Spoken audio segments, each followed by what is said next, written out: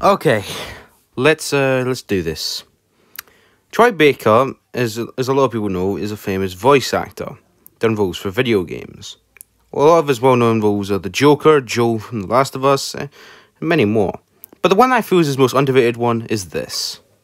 Booker DeWitt is a man who sold his daughter due to gambling debt, due to depression of his wife dying, and he served in the Pinkertons, which is known how to use guns. This is his downfall. Our story begins with Booker DeWitt getting transported by the Lutesses to the lighthouse, because Booker has been tasked in order to save himself from debt. Bring us the girl and wipe away the debt. He has to go to a place called Columbia, but he's going to get transported to, well, like a lighthouse. But because of this, we also get to learn more about him. He was a part of the Pinkertons, and also, since he has experience with that, he's able to do this. And this is basically his last chance in order to get cash so he can pay away his debt. We also learn that basically he doesn't value religion, which is a common theme in this game. He's a little bit skeptical at first, but then sits on the chair that they have at the top of the lighthouse. It chains him up and basically it starts to form into a machine. This thing turns out to be a rocket, and then it launches Booker into the sky. Booker is scared at first and basically he's got fear. But as he gets higher above the clouds, the sunshine appears, and basically then we get to see this game's version of Rapture, Columbia. A city in the sky that Booker is surprised by since it has not been well known by the people below in New York. His goal is simple and he must fulfill it. But when he lands in a place that he does not like. He lands in a church, is basically where when you come to the city, you have came here to wash away your things through baptism. Something that Booker has tried before a long time ago.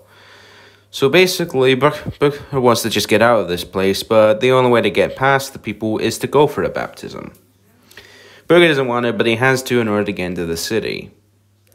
During this, the priest nearly drowns him after all this, and basically Booker does have a really interesting vision. That's probably foreshadowing. Booker wakes up back in his office in New York, basically having a kind of vision while he was knocked out. He's calling his daughter's name, Anna. We don't know they had a daughter, but basically, this is why he's kind of in debt. But he snaps out of it when he discovers that New York is on fire. He thinks it's just a dream, though. He exits the church and basically lands in Columbia.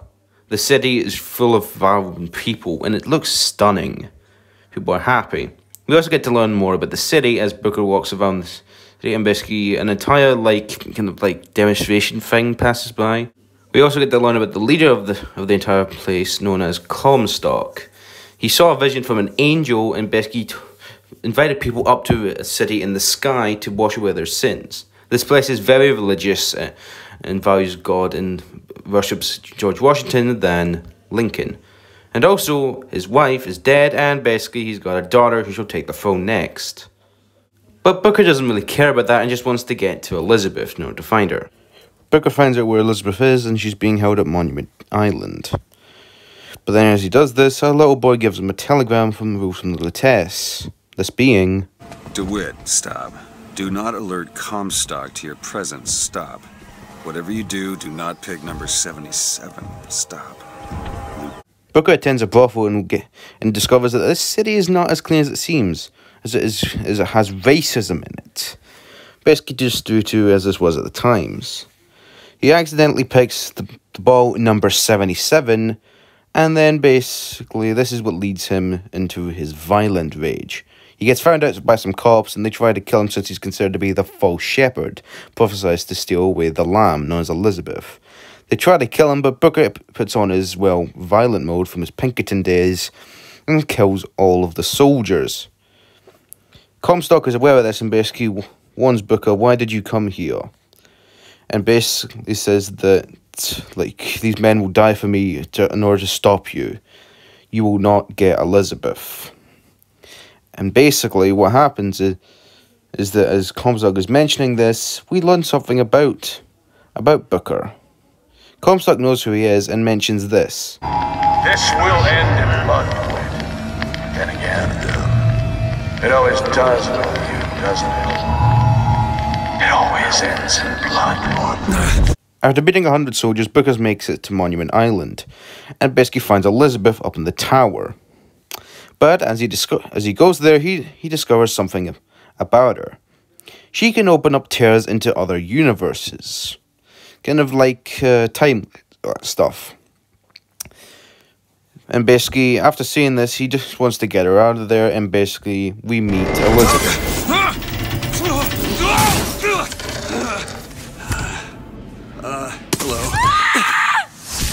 Hello.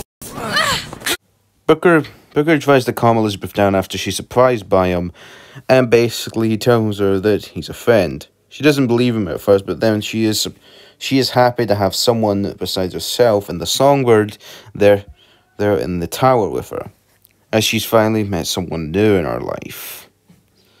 But this meeting is cut short when the songbird is alerted, and basically Elizabeth tries to hide Booker, because basically you can get hurt by the songbird. But Booker reveals to Elizabeth that he has got the key that he got from the Lutesses. Okay, that basically he knows how to get out. When Elizabeth sees the key, she basically decides this is it. This is how she could get out of this tower. They open up the door and basically escape, but as this happens, the songbird has arrived and basically starts wrecking up the place. They run through it and get up to the top of the roof. They are running up and basically the songbird decides the only way to stop this from happening is to basically, well, destroy the head, even though they could probably kill Elizabeth. He gets up there and then basically the head is destroyed and they all fall off. But Booker grabs Elizabeth's hand and basically uses the skyhook that he stole from the dead soldiers and basically rides down the rail.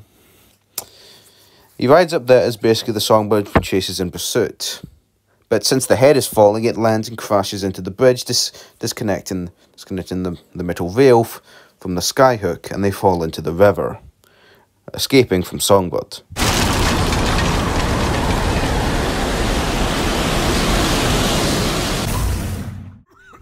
Elizabeth wakes up Booker after he nearly drowned. She's so happy for his safety that it's actually kind of sweet. But basically, reunitions are kind of cut short, as basically he doesn't really want help. Elizabeth is also confused that he keeps calling her Anna, which is interesting. She tries to help him out, but basically he's not really into it. But after hearing music, she decides that she's going to go dance for a while and leave him there to rest for a few minutes. Well, for however long it takes in the game. Booker meets back up with Elizabeth, who's dancing, and tries to get her to come with him to the airship. But she basically wants to stay and have some fun. But he does manage to get her when basically he sees an airship and says that he can take her to Paris, where she's always wanted to go. Not knowing that he's technically lying to her in order to wipe away his debt and get her to New York. But they go anyway. But this is where things takes a huge turn, as the man at the counter basically works for Comstock and basically stabs Booker in the hand and tries to take back Elizabeth. But Booker releases all of his gun ammo on them, but this scares Elizabeth, saying that she hates killing. This we'll get back later. She hates Booker for what he's done. But the thing is that Booker's always been like this. Since he's been in the Pinkertons, it's affected his life forever. But it does say that he will protect Elizabeth in order to get her to New York, or basically protect her. But she does patch up his hand for what happened. But don't worry, we're going to learn a lot more about these two characters, especially Booker. So let's get to it then. In order to get the airship working, they need to start the generator, but they need Shock Jockey in order to power it. They get Shock Jockey at the Hall of Heroes, but it's been invaded by Slate, an old friend of Booker who fought with the Pinkertons with him. They get to Slate and basically manage to get the Shock Jockey, but after they have to kill Slate, he says this to them. They haven't changed you, Booker. Not one bit. It's almost fitting that Booker looks away at the violence this time. Interesting. Elizabeth and Booker make it to the airship, and basically Booker starts putting in the coordinates to New York, but Elizabeth still thinks she's going to Paris. But when she discovers that he's going to New York, she's mad at him for it. He technically could have said that, like, they could probably take you to New York if he gives them to them, but I don't really sure why. She's angry at him, but basically he has to tell her that the only way he can get paid is if he takes her there. She starts crying, and this is what bites him back in the ass for lying. Come on, everything's gonna be okay. Will you just turn around and talk to me, and we can... Booker meets up with Daisy Fitzroy, a character that doesn't really serve a humongous part of the plot, except for one major part of the character that basically affects another character, but we'll get to that in a few minutes. Booker catches up with Elizabeth and they go to Chen Lin because Daisy sent them there. But he's dead, and basically they go to a different timeline in order to get the guns from him. But they also go to another timeline where, turns out, Booker and Slade burned down the Hall of Heroes and are now seen as heroes by the Vox Populi. This is also leading to another nosebleed by Booker. Fitzroy tries to kill Fink's son, but basically Elizabeth kills her. Elizabeth's first kill. This leaves her horrified, and Booker tries to calm her down and basically comfort her in this situation. But she just runs off into the airship. Elizabeth locks herself in the room and Booker tries to check on her. I know how this feels. Booker tries to comfort Elizabeth in this situation, which is really interesting due to all the murder that he's done. But when she comes out, she's got brand new clothes. And she mentions to Booker something really interesting here. How do you do it? How do I do what? Forget. How do you wash away the things that you've done? You don't. You just learn to live with it. This is basically just showing that Booker still feels bad for the things that he's done, but he feels even more bad for Elizabeth. But anyways, then the songbird attacks the thing and basically it crashes. Then basically the songbird catches up to them and basically flings Booker through a building. He tries to kill Booker, but Elizabeth stops him, and then basically Elizabeth decides to talk to the songbird, and then she is taken away. Quite sad scene. He makes it to Comstock's town, basically, and Elizabeth transports him to the future and doesn't know how to sort the songbird. And basically, he gets transported back and saves Elizabeth. Apparently, other times, basically, he did not save her because he was stopped by the songbird. But basically, he just wants to get shunned to this, but Elizabeth wants to kill Comstock. And then this line comes along. And so what, you're going to kill him? This is where you start moralizing, Booker. You forget. I know you. I'm not going to let you kill him. Really? Booker? What are you going to do to stop me? Not a damn thing. Because I'm going to do it for you. Who is in control? Booker and Elizabeth make it to Comstock's house and basically they find Comstock. Booker kills Comstock as he's telling lies to Elizabeth. So basically Comstock is dead. Elizabeth destroys the tower with the Songbird's help and basically she's now got all of her powers. Then she transports all of them to Rapture. The Songbird dies underwater due to the pressure effect getting into the machinery. The Songbird dies and Elizabeth calms it down as it drowns. They get up to the top of the surface and basically discover that there are tons of lighthouses, different universes from the tears that Elizabeth can open up. And this is where the story gets back together full circle. They end up back at Booker's office, and basically it turns out that Elizabeth is Anna, the daughter that he sold when he was in gambling debt, and the person that he actually sold it to was Comstock, aka himself. Shut down the machine! No! Shut it From a down! different timeline. The only reason Elizabeth has got powers is because when she was separated, the pinky was separated. Her pinky, so yeah. Comstock was technically right with that. But basically they make it, they're gonna say that he's gonna kill Comstock, but then this scene happens. Booker, are you sure this is what you want? I have to. It's the only way to undo what I've done to you.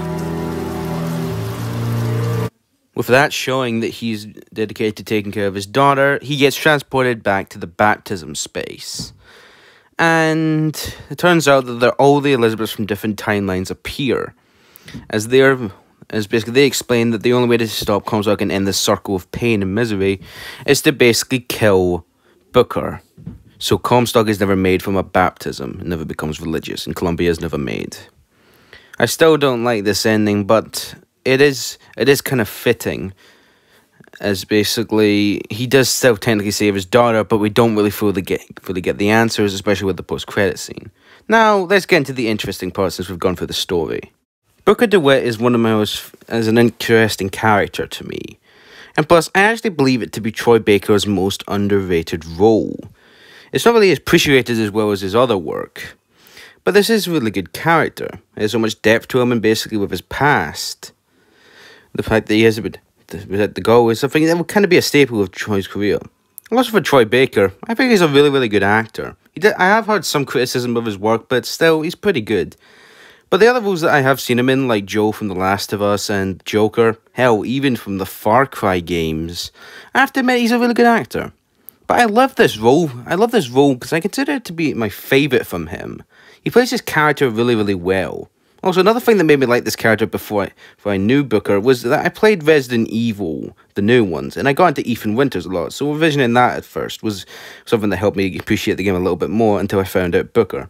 But yeah, I like Booker's goal, and basically, I did want to see them get to Paris, but I'll explain more about that in the next video, which is going to cover Elizabeth's character.